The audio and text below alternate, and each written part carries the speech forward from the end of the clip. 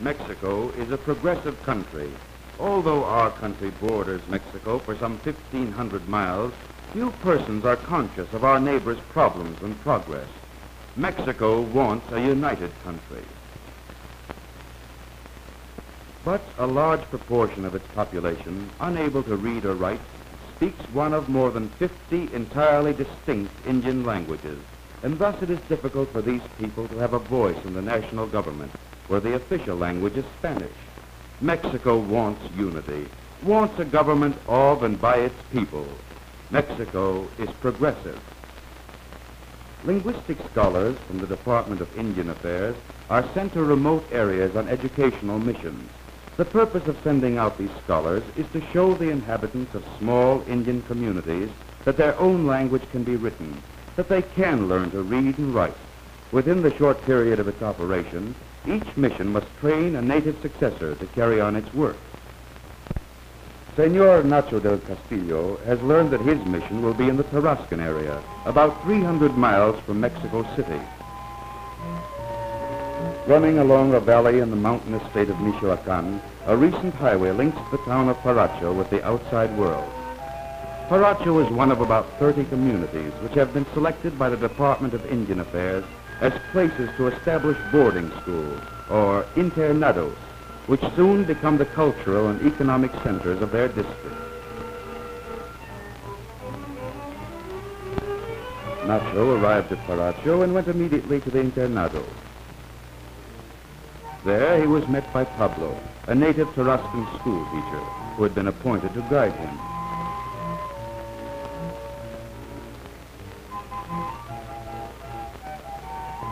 Pablo led Nacho into the courtyard and left him with the principal.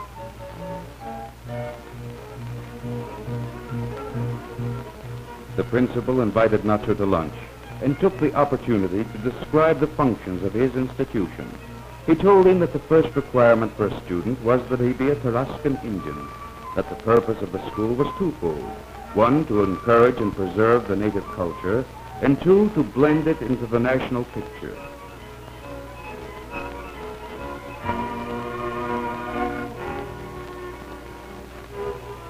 We house about 150 students, he stated.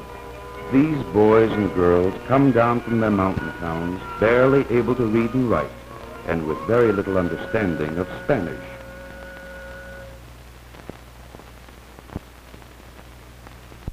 We must teach them Spanish in addition to the regular academic studies. They remain here for preparing for secondary school, or high economy of our area, and indeed most of our nation, requires of its productive citizens a knowledge of a trade. We have divided our students into trade guilds. Each student may select his trade according to his preference and ability. Wool is important to our living. Sheep graze well in our part of the country. Therefore, we have established a guild of wool workers. The boys are taught first to card the wool, and then to spin it.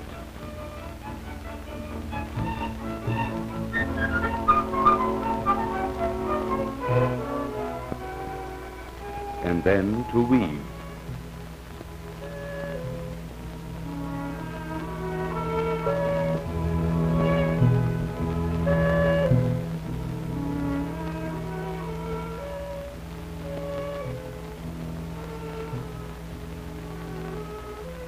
Many of the most beautiful blankets in Mexico come from our looms. Shoes are vital to urban living. One of our guilds teaches the shoemaker's craft.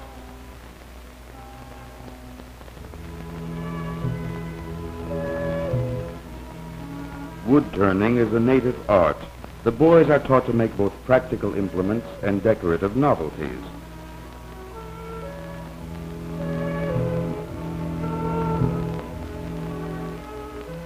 For centuries, Paracho guitars have been famous. One guild maintains the tradition of supplying these instruments to the finest serenaders and troubadours of Mexico. Agriculture is essential to our living. We teach the forging of iron into tools necessary for agriculture.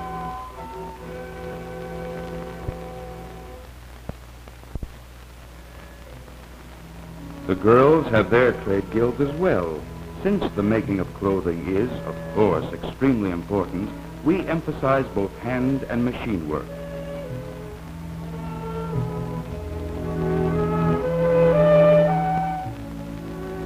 Lacquer work is indigenous.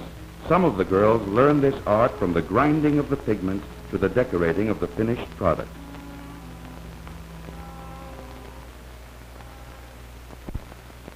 We are proud of our agricultural department.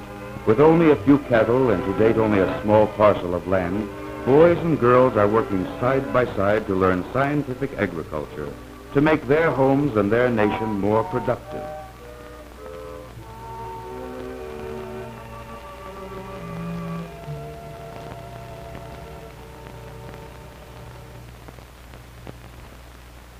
Tarascans are natural musicians. The boys can play anything from ancient Tarascan folk music to American jazz. Basketball is our favorite sport, and our courtyard is the scene of many exciting games. Our guilds divide their profits in order to set up each student in a trade or to afford him 1 year of higher education. Our students know that their education is essential to the advancement of their people.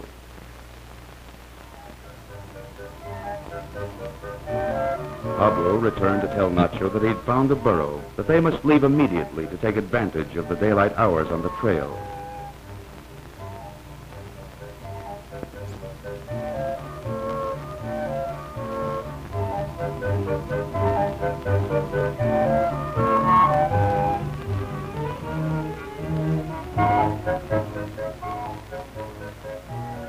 They packed their burro with all the essentials for their journey. Clothing, poster paper, hammer, pencils, teaching cards, paper, paint, nails, and chalk.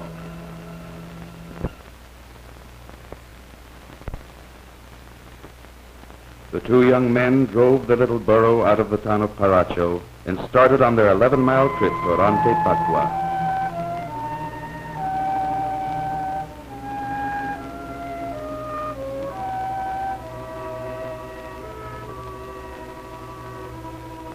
Up the mountain grade into the timber they went, with the patient burro in the lead. Up 8,000 feet, over a path well worn by centuries of travel, long before the highway came to Paracho to link this area with the cities of the outside world.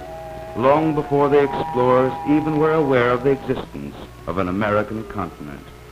Long before the Spanish conquest. Long before the coming of the burro.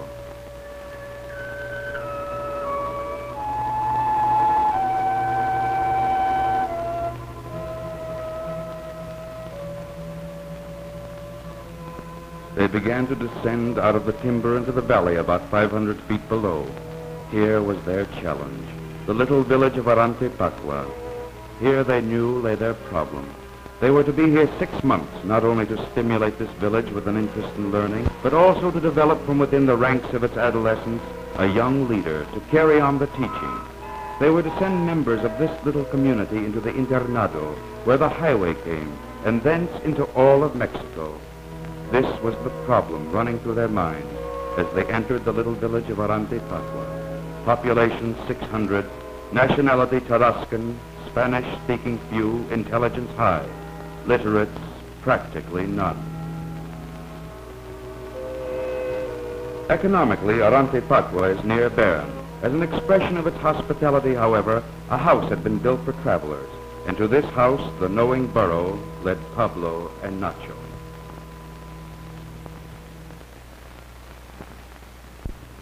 Nacho kept a record of his activities.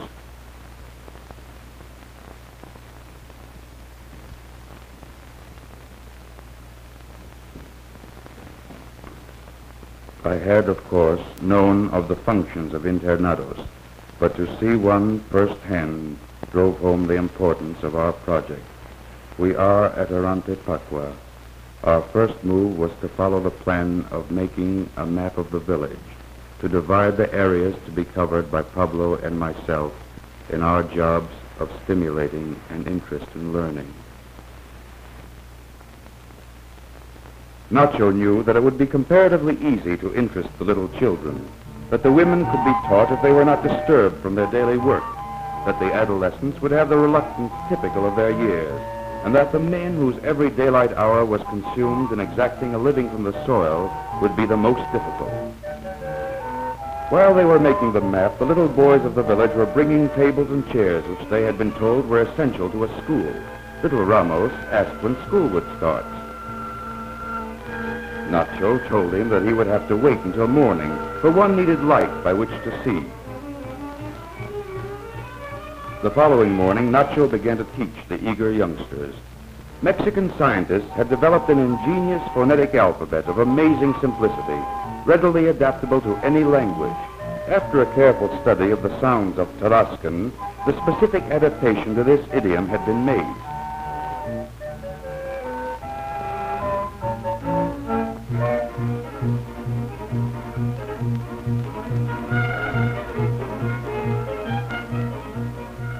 Meanwhile, Pablo was engaged in teaching the women while they pursued their daily work of grinding corn.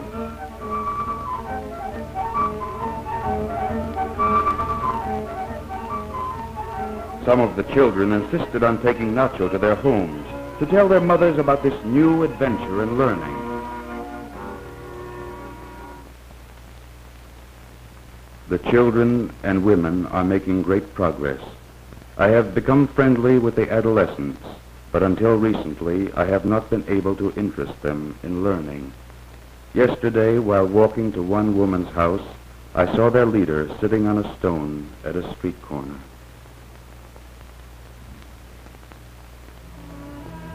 Rosario, the leader of the adolescent group, was at first reluctant, but soon showed the natives intellectual curiosity.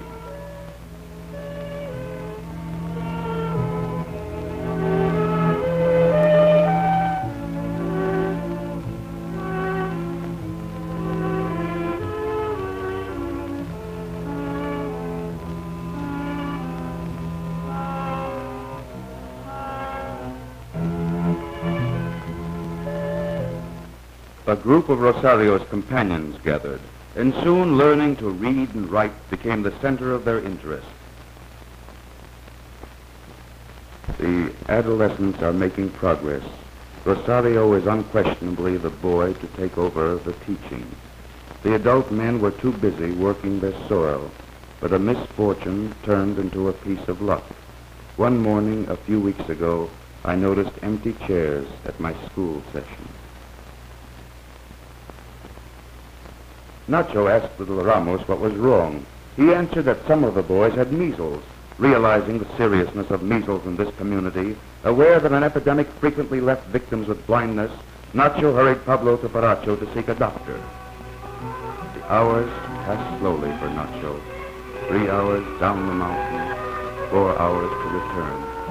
Nacho knew his responsibility to these people. Here was his opportunity, perhaps, to win their absolute confidence. Every moment was significant. 3 hours down the mountain, 4 hours to return. At last, Pablo returned and explained that no doctor was available, but that he had been given medicine and instructions by the pharmacist.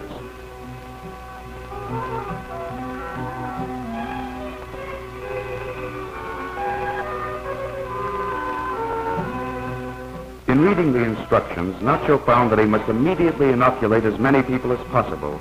Aware of his own lack of experience and the fact that the townspeople would be afraid of any instrument, Nacho first practiced injecting himself. Then he proceeded to inoculate some 300 people.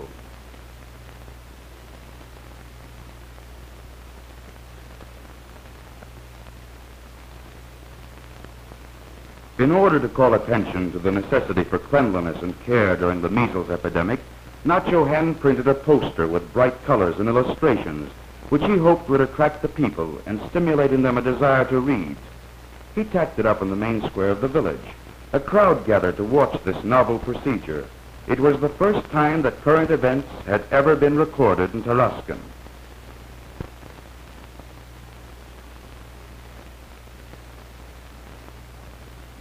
Nacho asked if anyone in the group felt confident to read it aloud.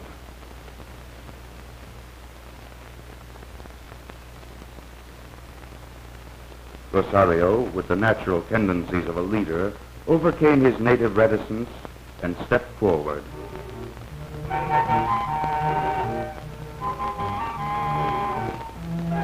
He began to read. He was transmitting to his people, through a knowledge of reading, the developments of the outside world, not only the scientific findings related to their present disease, to keep the patient in darkness, to be meticulously clean. More, Rosario realized the potential force of this medium for the first time. It was a way to exchange great ideas, constructive ideas leading to a better living. The measles epidemic is well under control.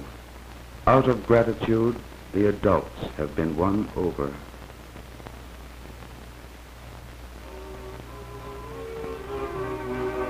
The adults gathered stones and built a school, a symbol of their full acceptance of the need for education.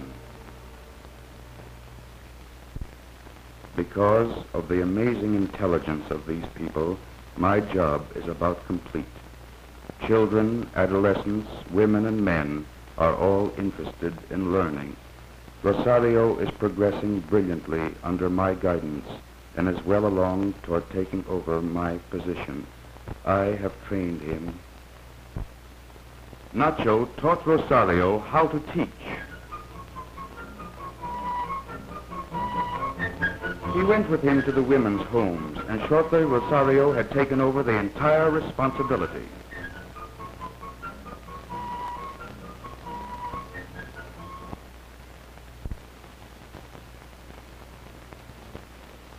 The 6 months had passed. Pablo and Nacho said goodbye.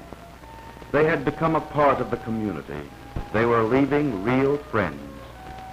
They had learned a great deal from the simple, loving kindness of these Tarascans of Arantepacua.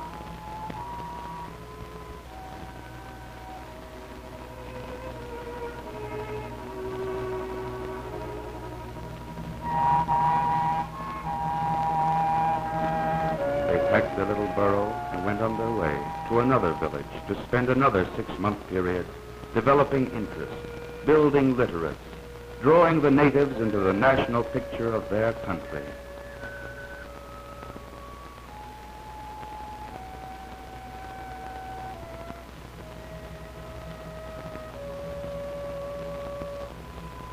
Democracy is in the making. Mexico is progressing. A new generation is growing into the heart of the nation. Mexico is building a democracy.